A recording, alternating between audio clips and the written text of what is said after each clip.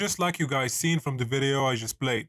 Italian men are considered to have higher levels of facial attractiveness on average, and are more desirable as dating options.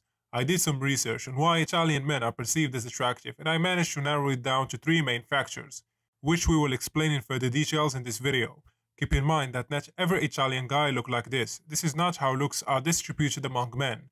It is still the top percentage of the male population in terms of facial attractiveness. This video, like many others, will be split into multiple parts: bone structure and features, hair and skin tone. If you want to support the channel and get your face evaluated by me with personalized look max and advice, link will be down in the description. If you want to read more about topics like these, you can check out my blog at nearfacerating.com. Without further ado, let's get this video started. So, no matter what ethnicity you come from, what makes men attractive always boils down to your bone structure and facial features. And Italian men have solid bone structure with unique facial features.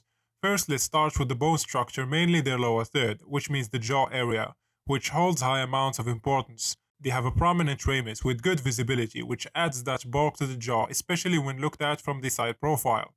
Their mandible body is straight with good length and visibility. The chin is projected. It overshoots the nasal bridge, which is ideal for men. The jaw from the front got that wide bigonial width with an outward gonian, helping give that trapezium look to the jaw. And of course, good overall symmetry. Another sign of their good bone structure is the prominence of the zygomatic bones or cheekbones.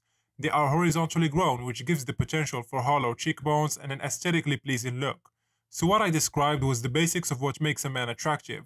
However, Italian men on the higher average are set apart by the famous their eye shape, which has a unique charm to them. They are characterized by the droopy lower eyelids, which result in a slight sclera show. This is a flaw, but it works for them facial harmony-wise because their bone structure allows it. So we will combine the last 2 sections, hair and skin, due to a specific reason.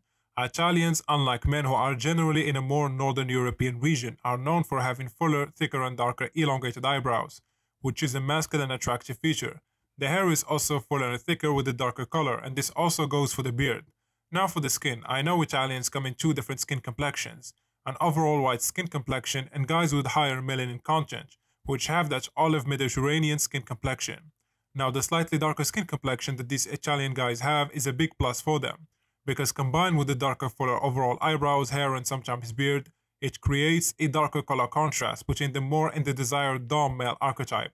So you have the factors of strong facial bone structure mixed in with the darker color contrast as in the skin and hair, resulting in a masculine desired features, and unique dead eyes added to the mix create a unique facial harmony, setting them apart from the rest. And you can actually get inspired from this masculine look when it comes to improving your looks by look maxing the skin tone, hair density and color, which will help you achieve a more masculine overall color contrast.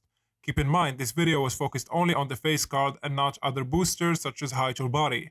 But what do you guys think? Do you think that Italians' attractiveness is overrated and cultural, or is the praise they get is justified? Let me know your thoughts down in the comment section.